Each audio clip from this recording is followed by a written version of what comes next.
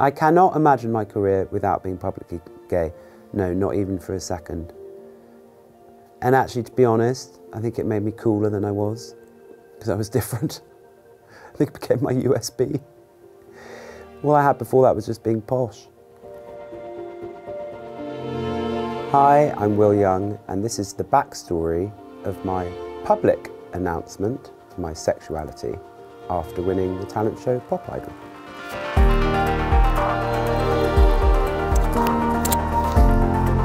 My name is William Young, and my chosen subject is William Young. I first realised I was gay, and I write in the book about it, about fancying Bobby Ewing in Dallas. And I thought it was quite an amusing thing. Yeah, certain people I'd have crushes on. And quite an interesting thing to notice from a young age, and also to then have a sense of being, you know, different. Because if I was watching Dallas, for example, you know, the relationships would be between a man and a woman.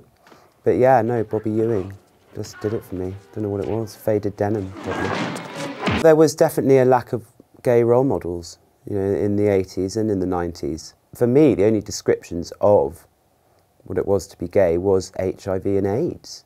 And the adverts that I would see, that were these awful sort of tombstones that would fall down.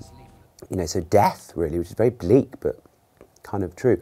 And then there was Julian Clary, and he was very ridiculed. In fact, people sort of forget about him. He famously was banned from ITV for talking about something to do with Norman Lamont. As a matter of fact, I've just been fisting Norman Lamont. And he's actually a very brave guy. But yeah, he was sort of vilified. Later on, George Michael was found looking for sex in public loos, and he was set up, you know, so again, and then there was Freddie Mercury, and he had died of AIDS. So, you know, really, the role models, not that they were necessarily looking for that, more the people who were visible, they were very much made visible in within a heteronormative narrative. So it wasn't inclusive, it wasn't healthy, you know, it was still seen as sort of seedy and very negative. You know, what would come into my subconscious, even conscious actually, was that being gay was wrong, you know, you were sexually deviant, you're going to die. So it affected me thinking, well, that's how I'm going to end up, you know, living my life. When I was growing up, you know, I didn't want to show anything that might be seen as a trait, you know, or trope of being gay, which was difficult because I really wanted to sing. You know, I was in an all-boys school. The idea of being told you were gay was just, I mean, that was it. You'd be, you know, a social leper. So with my singing, I was very aware of that because I had quite a high singing voice that I thought, well, that would be seen as very gay, basically. So I didn't come round to singing for a long time. And actually, I wouldn't have it any other way because I think I brought a real sense of innocence and naivety and joy to my singing when I ended up getting on TV, because I just was so repressed. It was so wonderful to be doing it. And I still really have that sense now of it being just such a joyous, liberating thing. I don't have any, you know, now I don't worry about it at all, but it's just so funny looking back, thinking that that was such a, you know, I would never be singing because that would give the game away, you know. And then I ended up doing that as a career, which is so interesting.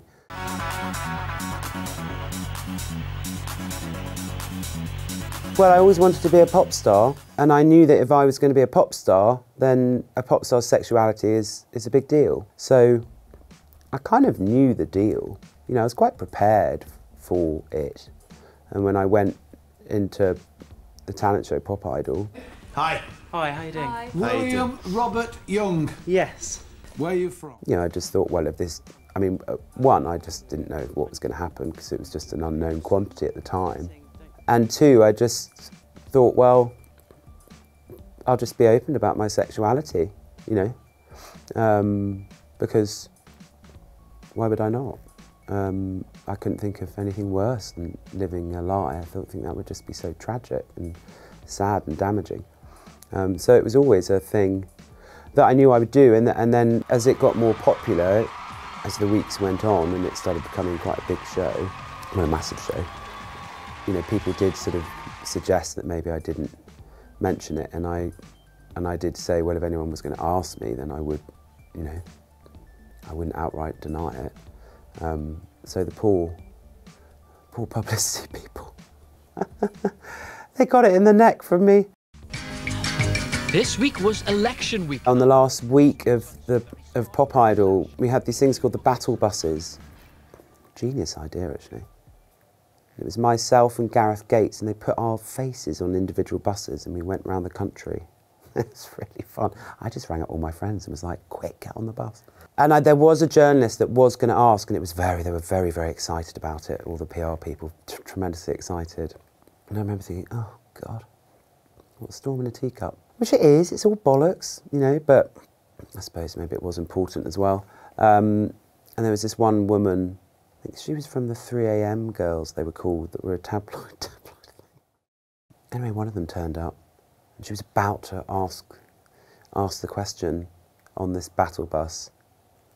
And as it even left her lips, poor thing, she didn't want to ask the question. I was rushed out, like a sort of president under attack, you know, under fire.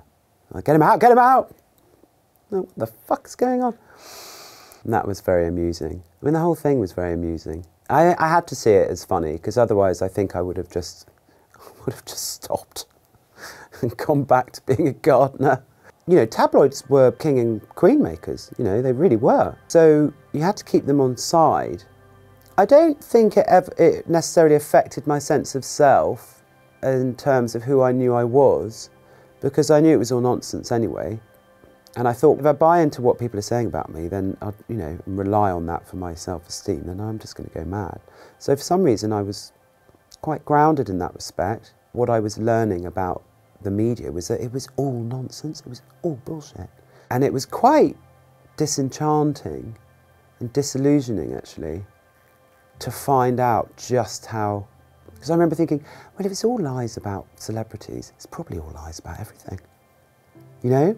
I think that was the thing that I found really upsetting, the reality of the situation.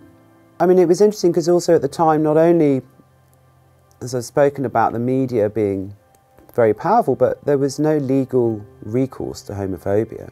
You couldn't sue a paper for being homophobic. You could sue a paper for libel, you know, saying something that isn't true, but if a paper was homophobic, there was no recourse for that. You know, and also, remember, there was no, you know, gay couples didn't have legal rights then, there was no marriage, didn't have, you couldn't be partnered and financially secure as a gay couple. You know, prejudicial language and actions, you couldn't go to the police about that. No one would care. It was just normal. And that's what's so interesting, is because, you know, it was normal. It was just part of the package. And I don't think, unless you're gay, I don't think you can really understand that. But it was just of the moment. It was just the way it was. But the mental anguish that can create, and spiritual anguish, you know, it can run really deep. The winner of Pop Idol 2002 is Will! I always knew that I would talk about being gay. It didn't change once I'd won. It was a decision to publicly talk about my sexuality. But the thing is, at the time, you know, it was literally like, because again, no social media, it was like any story, you'd always get a warning that a story was going to come out in the papers. You know, you'd have to talk to your litigation lawyer, who incidentally I didn't realise I was paying for. And then we got wind that, it was the Sunday Mail, were going to write about me being gay, so I was going to go with the broadsheet, and I think I ended up going with one of the papers, I can't remember, News of the World maybe.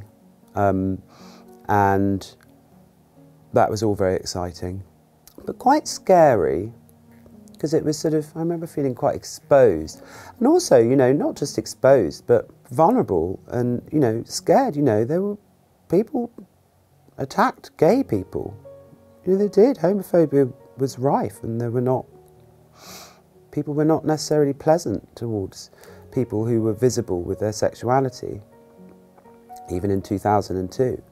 So that was scary and really boring, actually. You know, and I remember coming out of my flat with the rubbish, and there was like 30 press, all on stepladders. It was like the scene, ironically, because I lived in Notting Hill, you know, banks of photographers. And I was there holding the rubbish. One of the titles was Will Comes Out, and then in brackets, holding rubbish, which I think is really funny. But you know, it was scary. And I had a panic attack in Tesco's superstore, a frozen food aisle. Because I remember feeling a bit kind of nervous. If I remember the announcement piece, it was, I think I was saying in it that it's not a big deal. And part of me felt sad that I was saying that in the piece, because I know that I was playing it down. My point was that it's not a big issue. That really was my point. And I knew that behind that actually was making a very powerful point, because it would get a lot of people on side. You know, Mrs. Miggins in Stad Croughton made it up, you know, who really thinks that gay people are just terrifying and awful, you know, has voted for nice Will Young, and Will Young's going, I'm gay, and it's just really not an issue. It did help. I think if I was talking about cocks and bums, you know, I wouldn't have a career, and the point that I wanted to make wouldn't have happened, which was that it's okay, people, don't be scared of gay people. We're nice, you know. And now I'm more active, and I'm older and more thoughts about it. But at the time, I think that was important, and I do think it did have an effect. Yeah, I think it did have an effect. In hindsight, I wouldn't do anything differently. No, not at all. Very proud of myself and the support of my team around me. Yeah, I think it's very cool, actually. And I got flowers from Elton John. I mean, what a bonus. I don't know if I feel like I've influenced today's more open landscape, but I feel I've been a part of a wider journey. And I'm not doing that to try and feign modesty, because I do think I'm brilliant. But, you know, there are a lot of steps and people before me, and there are a lot of people after me. I was just part of it, and then just like being true to myself. And that was, I think that showed people that, oh, public people, you know, people in the public might like people who are gay. You know, it's like, wow, revelation. And then I was fortunate, and then just stubborn. Yeah, but I will take the word icon, obviously. Svengali figure, guru, I don't know. Listen, I don't make up these words, you know. People want to throw them at me, throw them at me. I'll take Svengali. Gay Svengali, is that the next book? Yeah, I think it is. Thanks so much for watching. You can get my book To Be a Gay Man by clicking on the link below in the description. And don't forget to subscribe to Penguin for more videos like these.